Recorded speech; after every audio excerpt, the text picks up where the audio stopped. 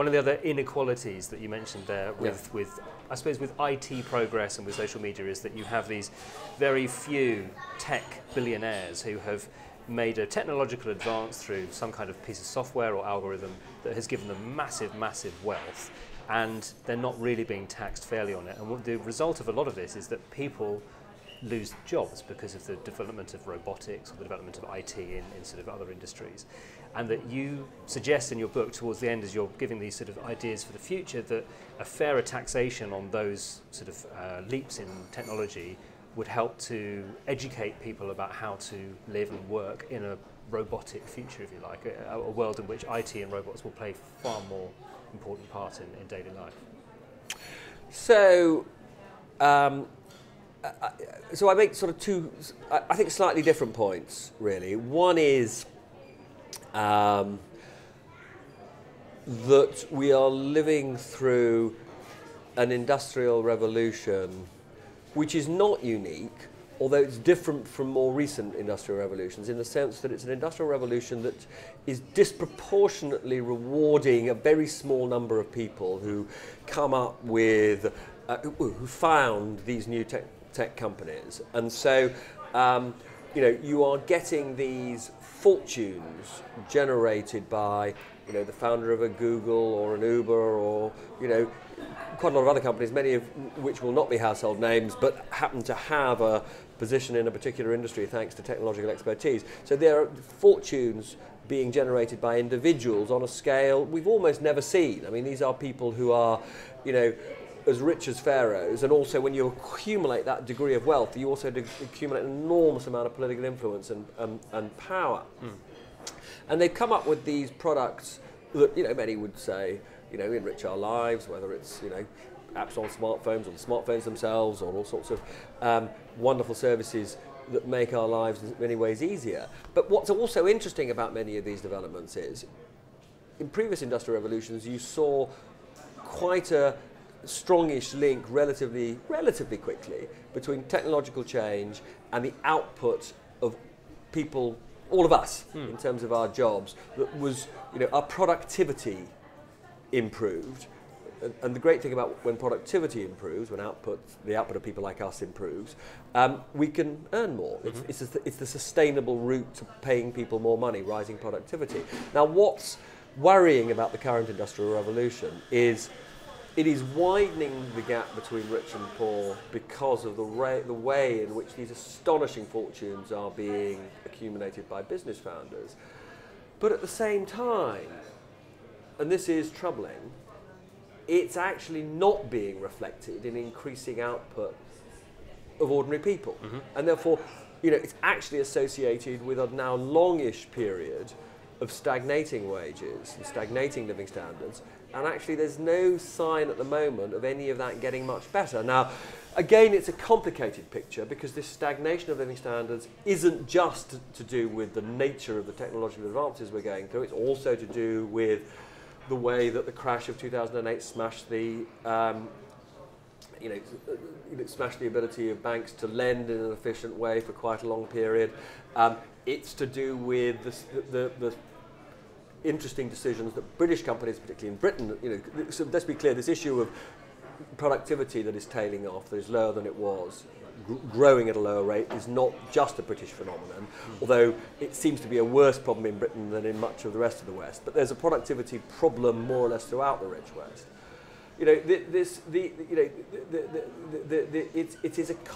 the explanation for what's going on is complicated. Again, there are lots of drivers of this, and I say, just at the risk of slightly overdoing the British side of all of this, part of this is also to do with the interesting decision by many companies to hire more people rather than investing in, you know, expensive kit that would make their existing workers more productive.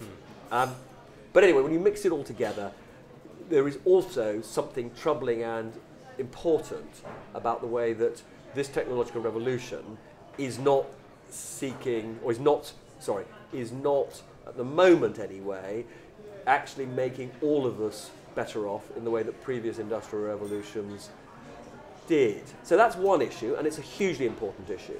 And it's also related to this other great fear at the moment, which is that we are getting these advances in robotics and in artificial intelligence that not only are not making us richer if we've got jobs, they may ultimately mean that millions and millions of us are simply out of a job, because there are now all sorts of really quite good jobs that we thought only humans could do, and that now turns out the machines can do better and cheaper. So that's a huge challenge.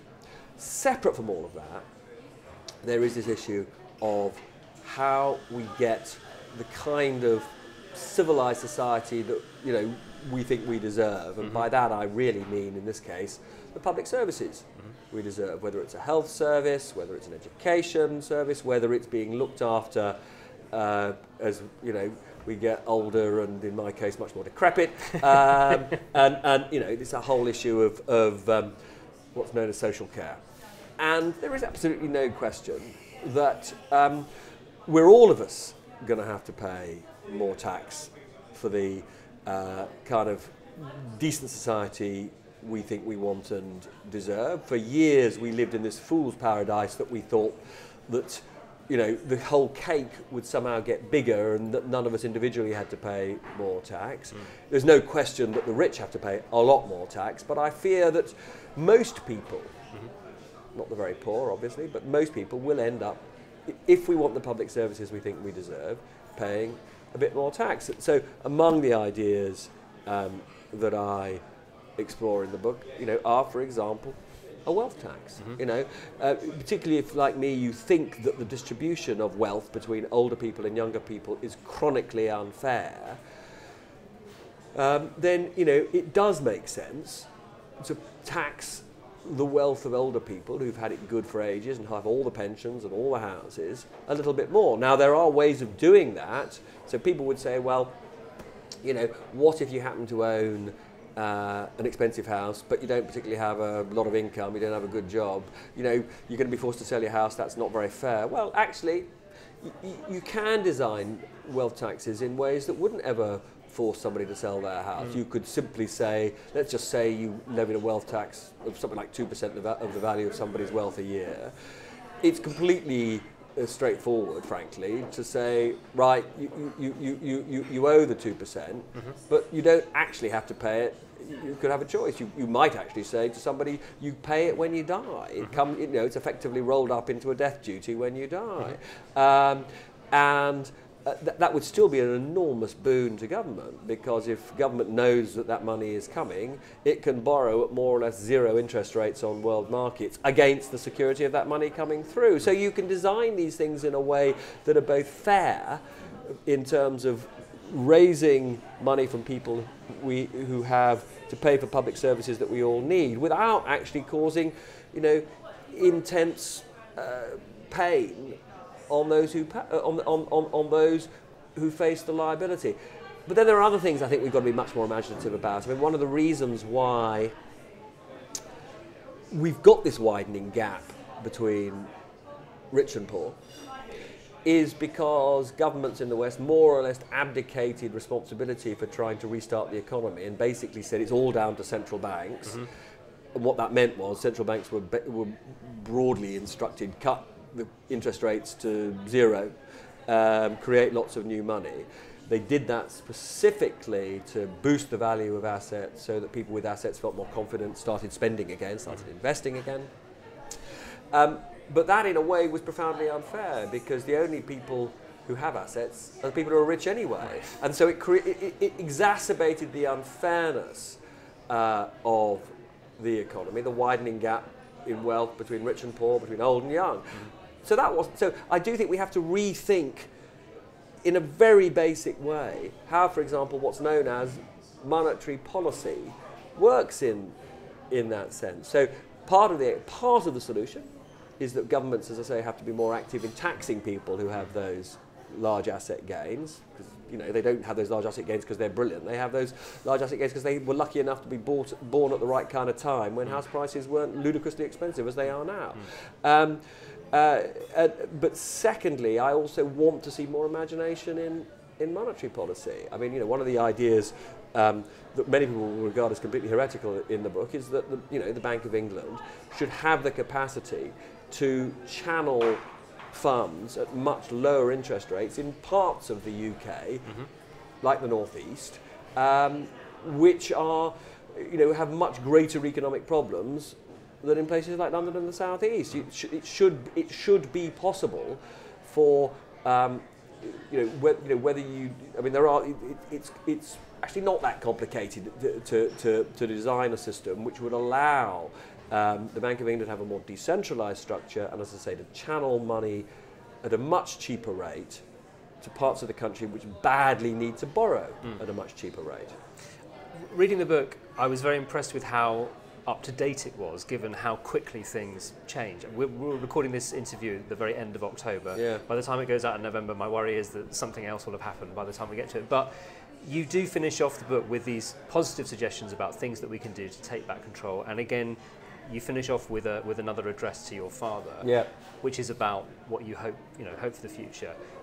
Are you hopeful? Are you optimistic about us taking this, what has been a big shock for a lot of people, and turning it into something positive? So anybody who's followed my career in journalism thinks I must be a very gloomy person because I'm associated as a journalist. I sort of, back at the time of 2007 and 2008 crash, I was, being criticised all the time for warning that this great financial crisis was coming, and for warning that Northern Rock was in such terrible dire straits, and other banks were in similar dire straits, and a lot of people accused me of single-handedly trying to destroy the British economy, and it took quite a long time for people to recognise that I was simply delivering a message that people had to hear, and I wasn't doing anything other than normal journalism.